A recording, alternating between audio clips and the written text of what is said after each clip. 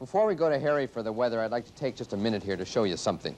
A few days ago, I wore this tie on the 5 o'clock news. It's my favorite new tie. I bought it in Ireland this summer. Some of you noticed that the tie was changing colors right during the news. Well, we tried to ignore that problem, but several of you called in, and so now we think we ought to show you what it's all about by giving you a look behind the scenes here in the Channel 2 newsroom.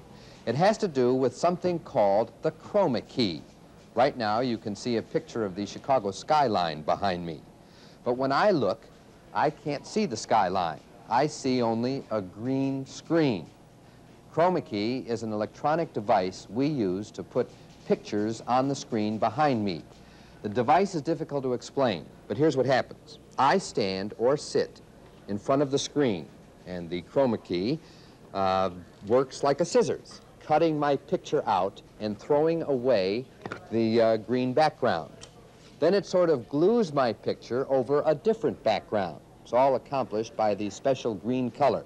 We can put any picture in the background, like this skyline. We can even use a moving picture, like a live minicam or this tape over my shoulder of some fireworks from the 4th of July. You're never supposed to see the green screen by itself.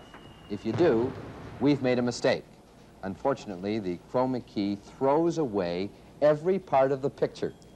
That is, that special green color. So my favorite green tie, which is part blue and part green, takes on the color of the picture we are inserting into the background.